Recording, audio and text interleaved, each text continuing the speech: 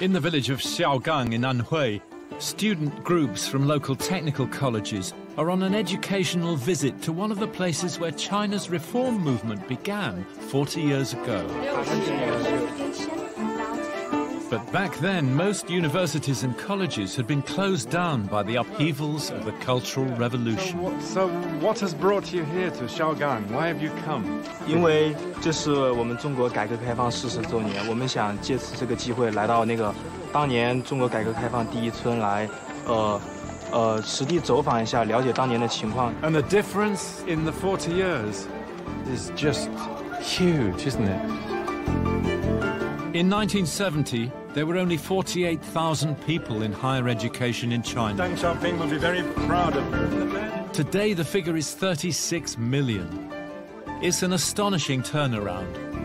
So how did China do it? Thank you.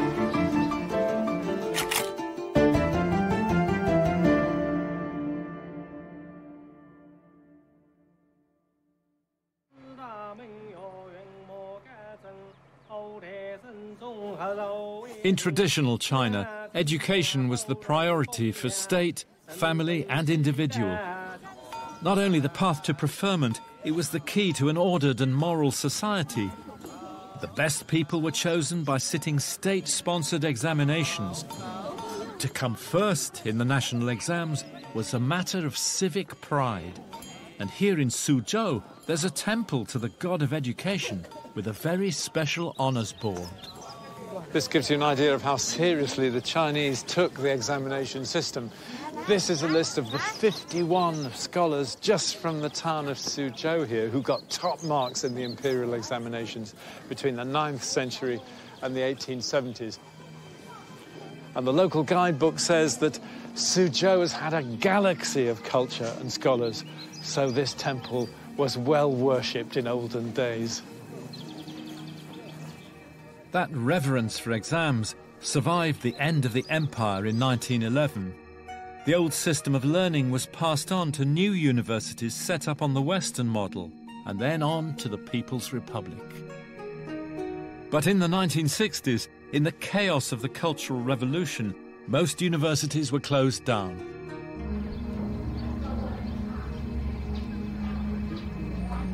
When I finished my high school, I went to a factory in Shanghai. I did not have any hope to enter university.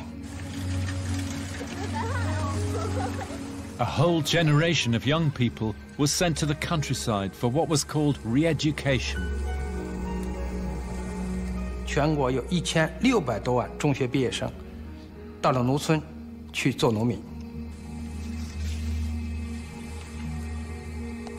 I was the probably last cohort of people from high school that have to go to the countryside to receive re-education.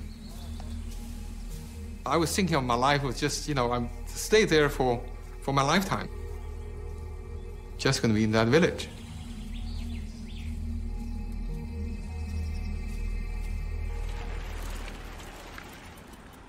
By the time the Cultural Revolution ended in 1976, the education system had collapsed.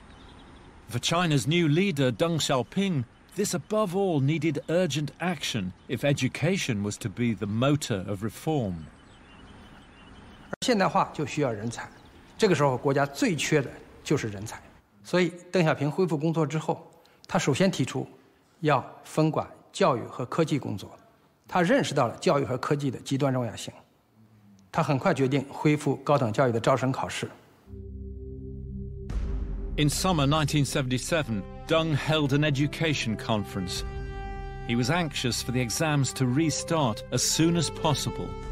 When the news announced that actually we can take the examination to get into college, we were just so happy and we exhilarated. It's just such a life-changing sort of moment for us.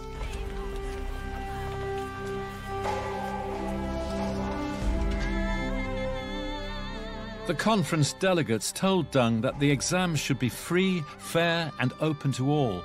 He agreed. The date was scheduled before the end of the year, and the response was overwhelming. It was very tough. 5.7 million candidates applying for the exam. Only less than 5% were admitted. And ages varied from 18 to 35, in my class. I was 20 at that time. They were coal miners, they were farmers, they were soldiers, they were workers, young apprentices like me. So that exam changed the life of many people.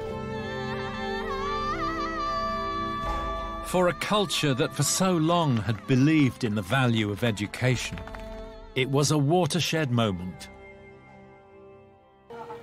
When Deng Xiaoping made a new push for science and technological development as an engine for China's growth, he let the students go overseas again. He let the American universities back in. In the 20 years after 1978, well over 200,000 Chinese students went to the US.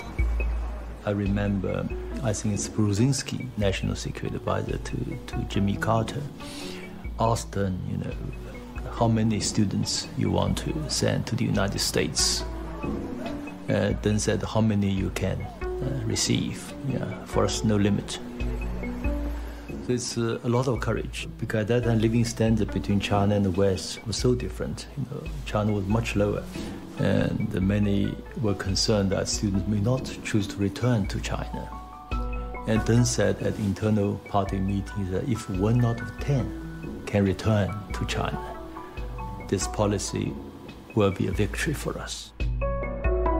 In the UK, one of the University of Kent's alumni would become China's ambassador in London. China was so eager to send more people abroad. We were asked, two of us would share one scholarship. I kept my food costs at £1 a day. So I could buy a book and have the luxury of half a pint of a beer in the students' bar once a month.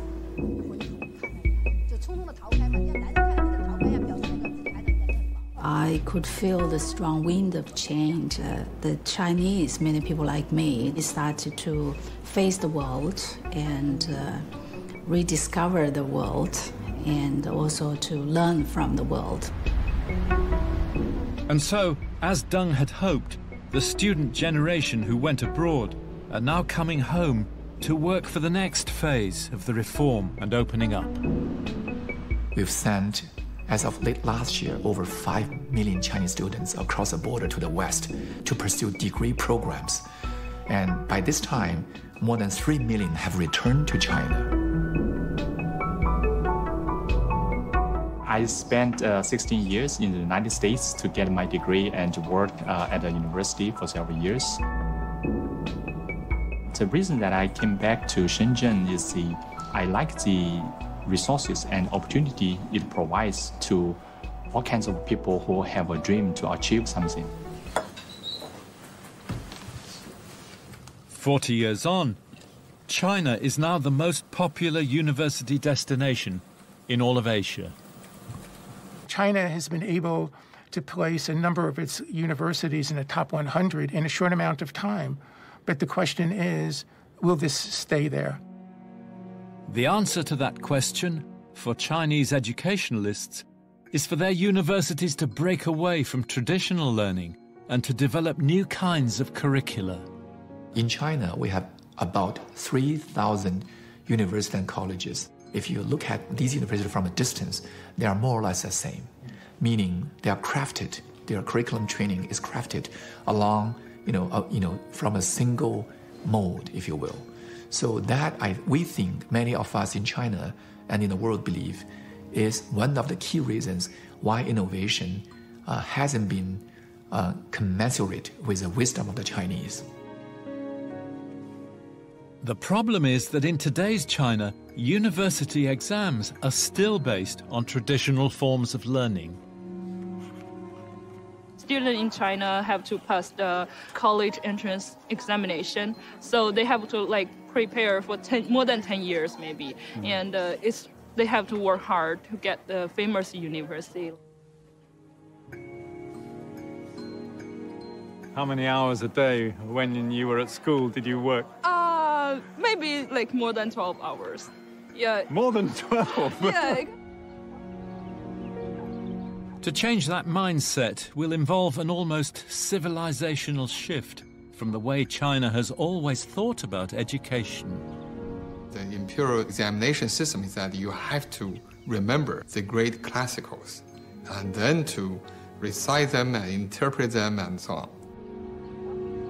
But the other group of thought was saying, we need to provide them not just a fish, but rather to teach them how to fish, how to broaden their intellectual horizon, provide them with the, how to think critically, creatively.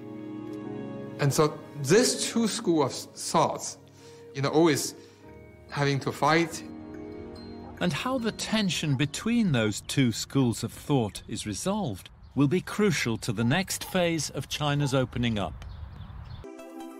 Recently, people are saying the university education should really broaden the, particularly the humanity and social science. And how do you have a liberal art education? We're trying to find new ways to transform to the university of the fourth industrial revolution. A symbol of that is the new university now being built at Hangzhou, Westlake. 这是将来的一栋这个教工的宿舍。 Westlake University is attracting the best talents back from abroad to teach the next generation. Westlake University, I think, is a bridge from the 4 decades of reform and opening up policy to the future. We are trying our best to perpetuate the spirit of China's reform and opening up policy. For someone like myself, raised in China, educated in professional school in the United States, I think we ought to be able to combine the strength of both cultural background and perhaps create a new type of university that serves China and the world in a much better way. Debates about education have been central to the story of China's modernization, not just in the last 40 years, but over the last 150. And now, in the 21st century, a new future is opening up.